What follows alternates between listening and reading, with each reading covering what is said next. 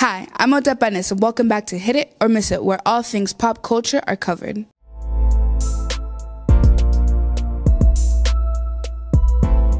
For decades, Northampton has been known as a liberal town that is open to anyone despite their race, ethnicity, sexuality, gender, and etc. However, not every group at Northampton High feels this attitude of welcoming and inclusion. This week, I ventured out and I spoke with our trans students to hear about their daily struggles in NHS as well as feeling underrepresented in our school community.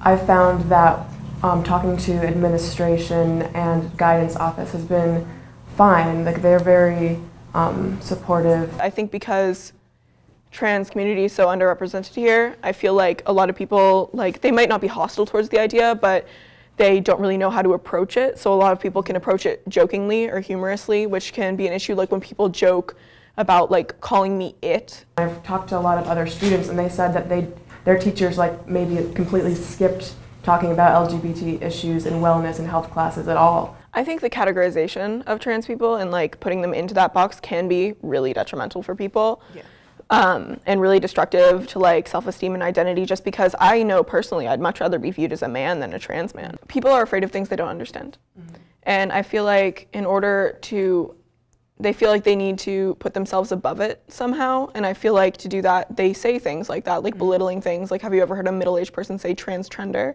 It's like a term they're using now for people hopping on the bandwagon just because it's cool right now.